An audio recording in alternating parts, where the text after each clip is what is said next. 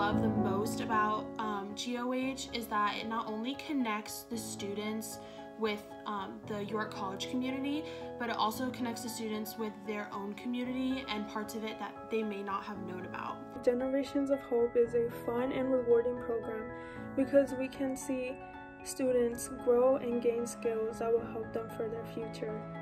One of the most meaningful things I've seen are the connections that our volunteers make with the McKinley students.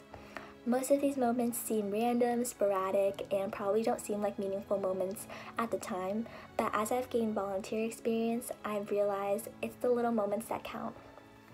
It's not easy having the odds against you, and our students are so resilient. I can honestly say that I learn as much or more than the students with Generations of Hope. Today I want to share with you my personal favorite experience with Generations of Hope. I hosted a day where I taught the kids about electricity.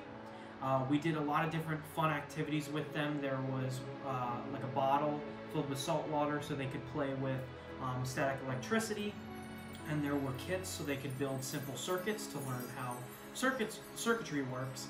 And afterwards we pulled out a Van de Graaff generator and had the kids touch it, and their hair went on end, and it was really, really cool to see.